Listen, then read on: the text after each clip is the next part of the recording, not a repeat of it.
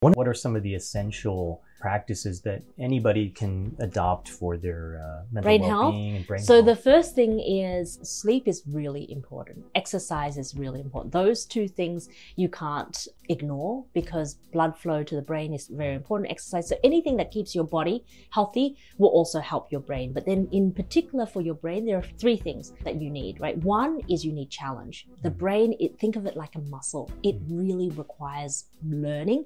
And so if it's not challenged, it's not growing and it's not staying resilient. That's really important. Diversity, right? It needs different things. You can't be doing the same thing all the time and help your brain. And novelty meaning something new, right? So if you've never learned to dance, try ballroom dancing or something like that, or rap or something like that, something that's different that you haven't done before, because novelty allows your brain to rewire itself. In fact, travel is one of the things that helps the brain kind of reshape itself very, very quickly, rewire itself, because when you're in a new location, there's just so much information that's flooding your brain and you're immersed in new languages, food and all of this, and social interaction, which is fantastic, also very good for your brain. So things like that, right? So the challenge, diversity and novelty are the three things that really support your brain.